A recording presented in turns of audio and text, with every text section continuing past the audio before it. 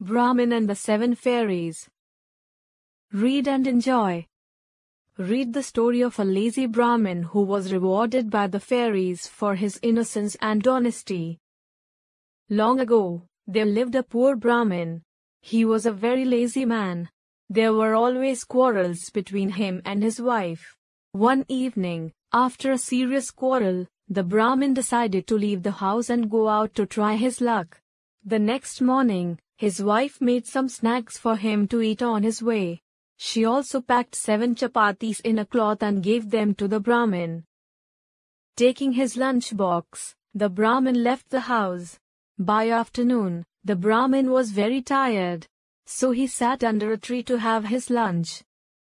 He untied the cloth in which his wife had put the chapatis. Looking at the chapatis, he said, "I am so hungry that I will eat all 7 of them." Now, it so happened that there lived 7 fairies on that tree. They were frightened to hear the words of the Brahmin. They thought that the Brahmin wanted to eat them. They immediately came down and fell at his feet and said, "O kind Brahmin, please do not eat us. If you spare us, we will give you a magic goat. Whenever this goat opens its mouth to graze, gold coins will drop out."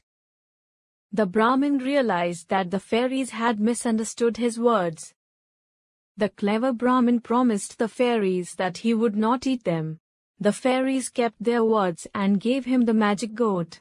The Brahmin took the goat and left for his home. On his way back, the Brahmin came to a village where his friend lived. He decided to stay at his friend's house for that night. The friend welcomed him warmly. The Brahmin told him everything about the fairies and the magic goat. After dinner, the tired Brahmin went to sleep. His friend crept out of the house, went to the goat and gave it some grass to eat. As soon as the goat opened its mouth to eat, gold coins dropped out. The Brahmin's friend collected all the gold coins and hid them safely in a box. But suddenly an idea struck him. Why not steal the goat? He took the magic goat and replaced it with an ordinary one. The next morning, the Brahmin took the goat and went home. When he reached his house, he told his wife about the magic goat. She was thrilled. The Brahmin brought some grass and put it before the goat to eat.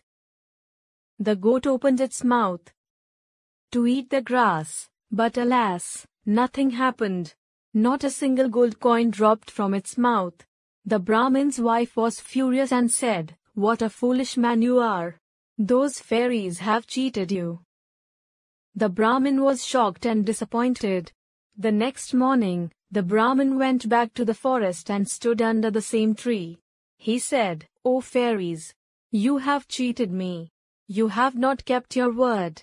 I will now eat all of you." The fairies said, "We have not cheated you. We do not know why the goat did not drop the gold coins.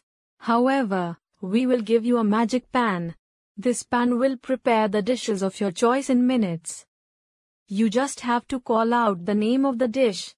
Look into the pan and the dish will be ready." The Brahmin took the magic pan and left for his house. Once again he reached his friend's place and decided to stay with him. The friend welcomed the Brahmin and they had dinner together. The Brahmin told him about the magic pan. After dinner, again, his friend took the magic pan and replaced it with an ordinary one.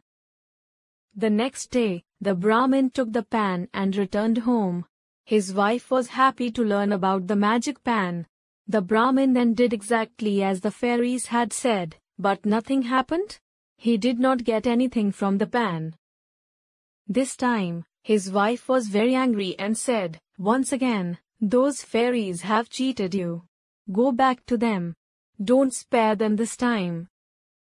Once again, the Brahmin went to the fairies and shouted, "You fairies, you have cheated me once again. Now I will not spare you." The fairies said, "O Brahmin, believe us, we have not cheated you. But we feel that somebody you met on your way has cheated you."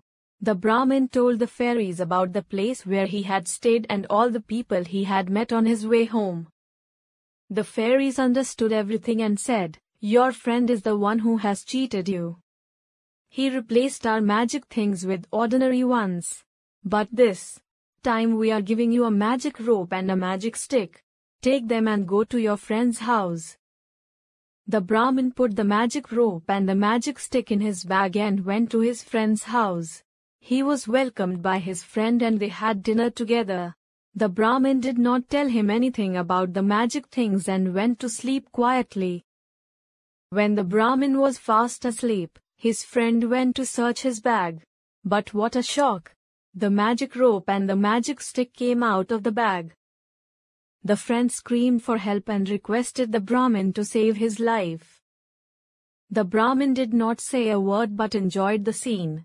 The magic stick beat the Brahmin's friend black and blue. Finally, his friend confessed that he had stolen the magic goat and the magic pan and promised to return them. The Brahmin asked the stick to stop hitting and ordered the rope to untie him. The friend returned the magic goat and the magic pan to the Brahmin. The Brahmin went home with all the magical things. The magic goat and the magic pan made his life very easy and comfortable. The Brahmin and his wife lived happily ever after. They never had to use the magic rope and the magic stick again.